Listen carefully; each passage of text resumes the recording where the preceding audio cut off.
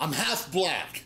There, I just wanted to get it out of the way in the intro of this video because the last time I talked about something that was a little bit on the racial side of the conversation, a lot of my fellow brothers and sisters came at me hardcore.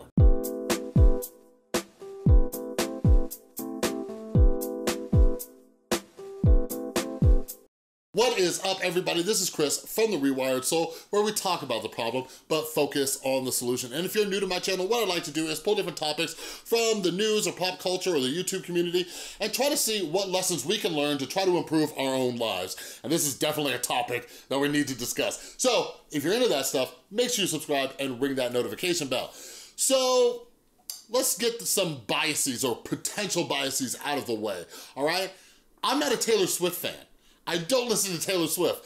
I don't know if you knew that about me, but I have no bias in this conversation. Like, I don't know, she makes music, people like it, whatever. But anyways, this morning, I hop on, social media and everything. I see like Taylor Swift is trending, a bunch of, news articles are popping up in my face, everything like that. I'm like, what is going on?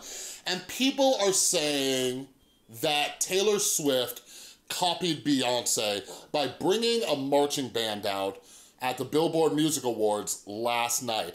And the argument is that Beyonce brought out a marching band at Coachella 2018.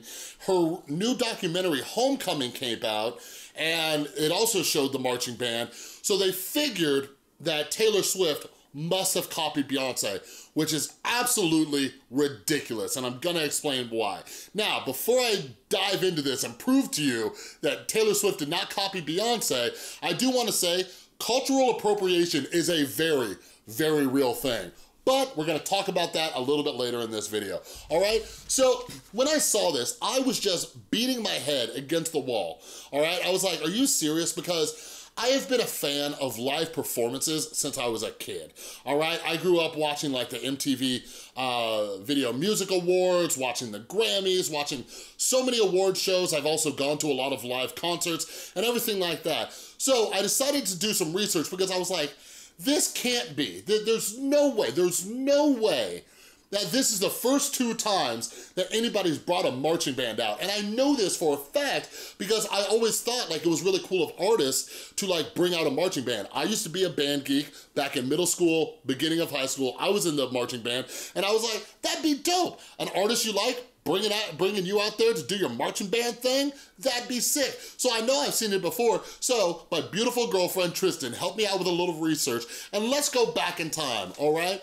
So last night, Taylor Swift brought a marching band out at the Billboard Music Awards 2019. Before that, Beyonce brought out a marching band at Coachella 2018. Well, let's see what happened before that. Keith Urban brought out a marching band on stage with him in 2018. Papa Roach brought out a marching band with them in 2017. Major Lazer at Coachella brought out a marching band as he did a collaboration with Odessa in 2016. Odessa at Coachella brought out a marching band in 2015. Those two last ones are important because Beyonce, not only was she not the first one to bring out a marching band, she wasn't even the first one to bring out a marching band at Coachella. But let's keep going back in time, all right? 2010, OK Go brought out a marching band at one of their performances. In 2009, at the Grammys, Radiohead brought out a marching band. And in 2006, Kanye West brought out a marching band as he did his song Gold Digger with Jamie Foxx, all right? So when I see this, I think this is absolutely ridiculous. And here's the reason why we need to discuss this, okay? Here's why it's an issue. There is such a divide in the world today, not just in the United States, but in the world. So my suggestion to everybody is pick your battles, okay? This is why I tell people to start trying to rewire their thinking.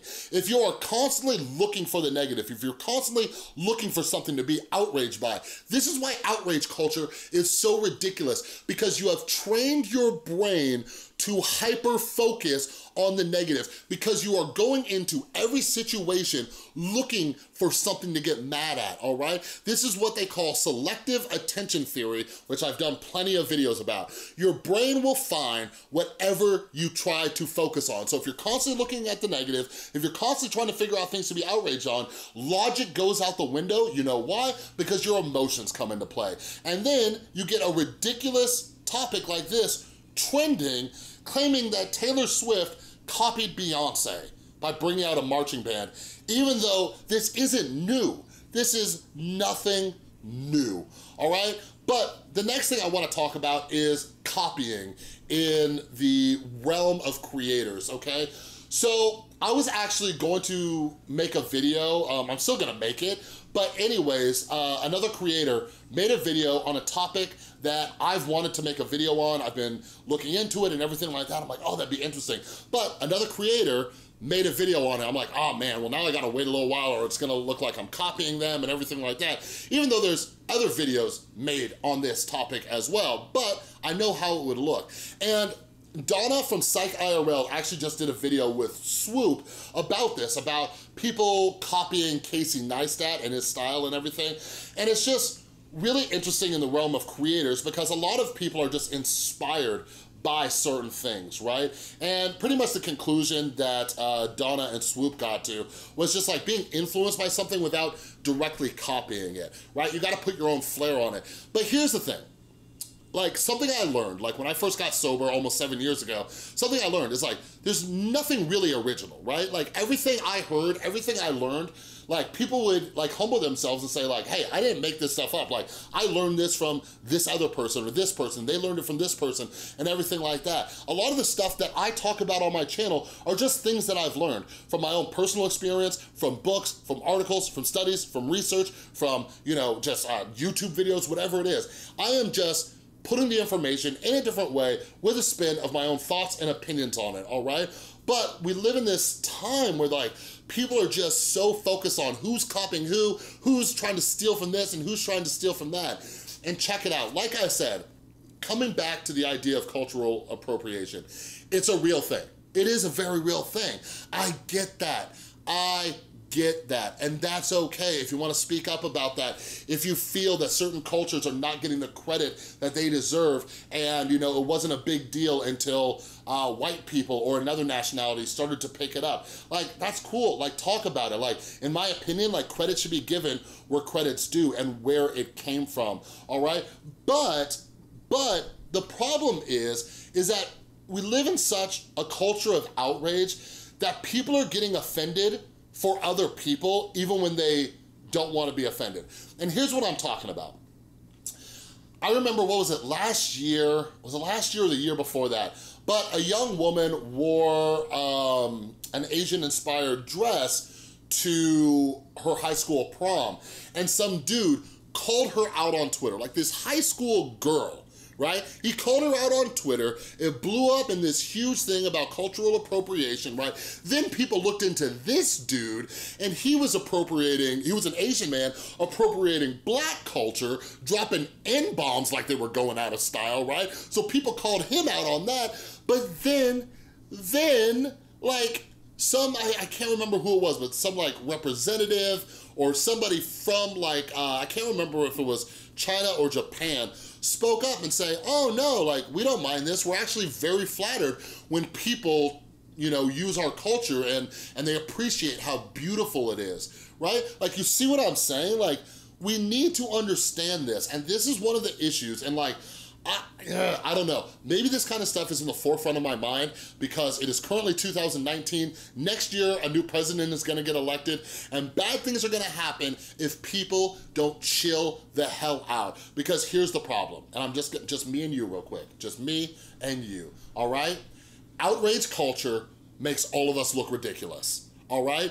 It dampens the message of serious subjects, and it's really hard to take people seriously when they're getting outraged over the silliest of things, all right? Like claiming that Taylor Swift copied Beyonce, like Beyonce put a freaking trademark on bringing a marching band out on stage when I just proved to you in this damn video that that is not the case at all right? So everybody, let's all take a chill pill and start caring about things that actually matter, all right? That's the end of this rant. If you like this video, please give it a thumbs up. If you're new, make sure you subscribe and ring that notification bell because I make a ton of videos. And a huge, huge thank you to everybody supporting the channel over on Patreon. You're all amazing. And if you like what I'm doing here and want to help support the channel, get access to our monthly Q&A and other perks and benefits, click or tap right there on that Patreon icon, all right? Thanks again so much for watching. I'll see you next time.